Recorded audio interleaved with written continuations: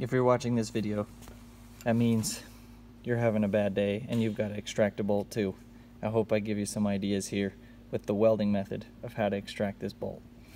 So we had tried drilling and using left-handed extractors to turn this out, but nothing would grab inside this tiny little bolt, 3/8 bolt. So what we ended up doing, this broken piece was stuck in this tractor casting right here. And this is the welding method that we eventually had to use. And I've created a duplicate here so you can see what I did before it's all welded and you can't see what's going on there. So, you take a washer,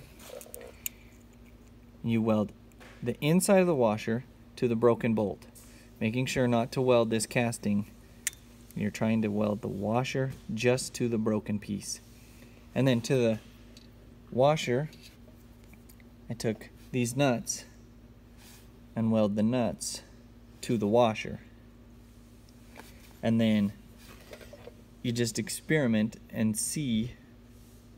You'll break it several times. You'll break your welds on these nuts if it's real tough.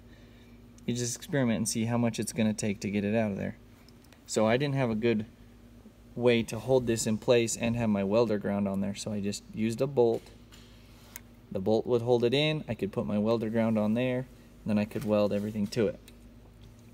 And then you got to think through it, because when you go to turn out that broken piece, this bolt would just unscrew itself from these jam nuts.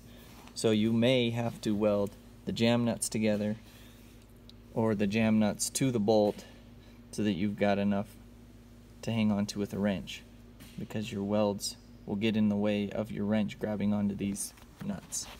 So hopefully that helps you, and if you've got any other ideas on how to extract bolts, leave them in the comments.